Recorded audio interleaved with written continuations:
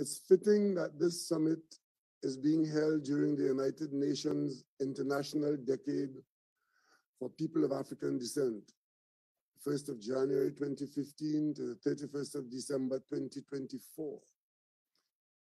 I wish to thank His Excellency Uhuru Kenyatta for the sterling efforts that have brought us to this juncture. We must also acknowledge, apart from our centuries-old ties, the many African and Caribbean architects and champions of closer political, social, economic, and cultural linkages between and among our sovereign states. Africa has been CARICOM's invaluable partner in several platforms, such as the United Nations within the Group of 77, and in our dealings with Europe under the umbrella of what is now the Organization of African, Caribbean, and Pacific States. United, we have known success. Closer collaboration will undoubtedly be to our mutual benefit, whether it be in pursuing development finance, resource utilization, and debt sustainability, maximizing the green and blue economies, the United Nations Security Council reform with Africa and small island developing states adequately positioned, or in the existential fight against climate change, the effects of which are wreaking havoc the world over and exacerbating our peculiar vulnerabilities. We look forward, therefore, to a meaningful outcome in Glasgow at COP26, working alongside our global partners. As chairman of CARICOM during the first half of this year, I can attest to the value of closer collaboration between our regions.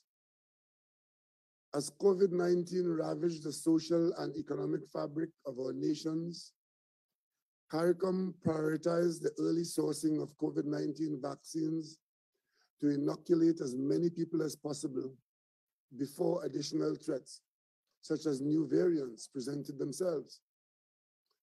The prevailing vaccine inequity, commonly called vaccine apartheid, stymied that plan. I therefore wish to register my sincere gratitude to His Excellency Cyril Ramaphosa, President of South Africa, and His Excellency Uhuru Kenyatta, co-chair of this summit. Also, President Nana Addo Akufo-Addo of Ghana, for the meaningful discussions and interventions during my tenure and the pragmatic solutions arrived at in the face of this global health crisis. Thankfully, last month, CARICOM began to receive a substantial allocation of vaccines under the African Medical Supplies Platform. Thank you, Africa. I am pleased to confirm that my country's first tranche was received on 19th August 2021. Trinidad and Tobago's linkages to Africa run deep, as marked by our bilateral relationships, observer status at the African Union, high commissions in Nigeria and South Africa, and honorary consuls in Ghana and Kenya. Soon, we too will avail ourselves of the magnanimous gesture of the government of Kenya to provide office space for CARICOM's diplomatic presence in Africa, a tangible manifestation of the commitment to engage Africa's sixth region as reflected in your Blueprint for Development Vision 2063. It's been long in coming to this point today, but it's a continuation of that journey outlined by our own George Padmore, CLR James, Dr. Eric Eustace Williams, and many others who anticipated that this milestone could be reached to strengthen us in an increasingly hostile world. Notably, our country's Vision 2030, finalized during my administration's first term in office, highlights deepening the relationship with Africa, among other partners. We have strong people-to-people ties and have welcomed distinguished African leaders to our shores, with the most recent in 2019 being His Excellency Nana Addo Dankwa Akufo-Addo of Ghana.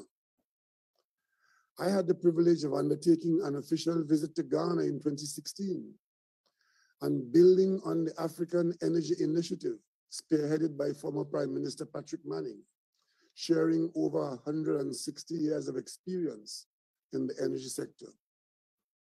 We welcome the inclusion on today's agenda of trade and investment and highlight the symbiotic relationship that exists with improving transport connectivity. While digital functionality is an imperative, with online platforms such as this being ubiquitous, in-person exchanges will boost our trade, investment, and tourism activities. We believe that there is scope also for immediate closer cooperation in the areas of finance and agriculture.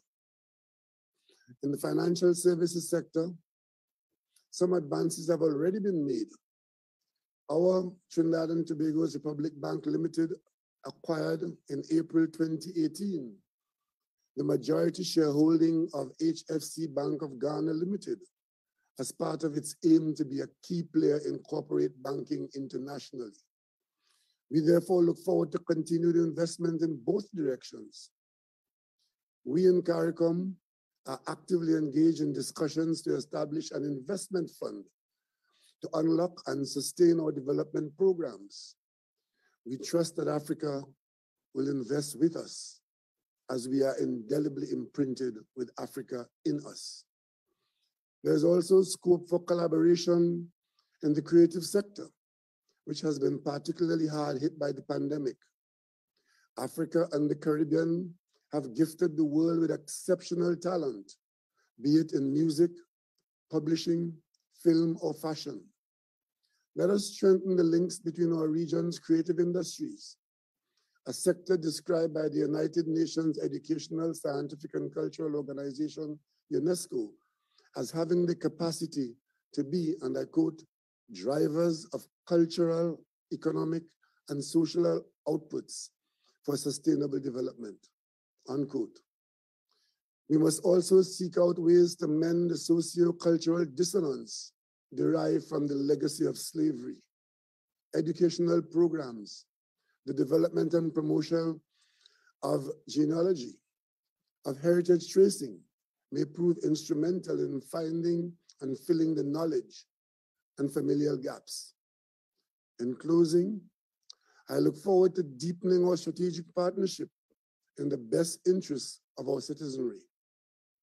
I wish to close by quoting the great Kwame Nkrumah, who said, and I quote, "I am not Africa because I was born in Africa, but because Africa was born in me," unquote.